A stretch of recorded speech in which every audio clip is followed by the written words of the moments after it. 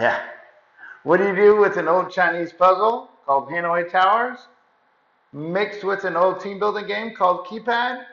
Well, if you put the two together, you get a tabletop activity called Sequential Stack. Welcome to episode 2 of When People Play.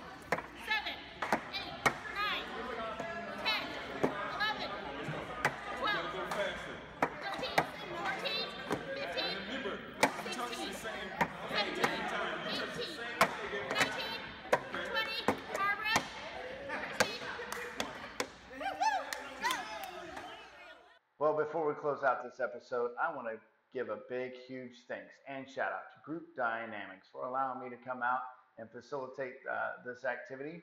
I've been working with them for the last 20 years, and I am just impressed about everything they do there.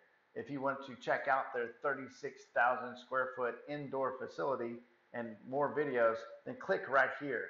If you want to receive any new upcoming information on the new activities that we create, then be sure to subscribe right here. If you want a full description of the activity that you just saw, click down in the show notes and I'll have the link available there for you, and also additional links about group dynamics. But until then, thanks for playing and we'll see you later.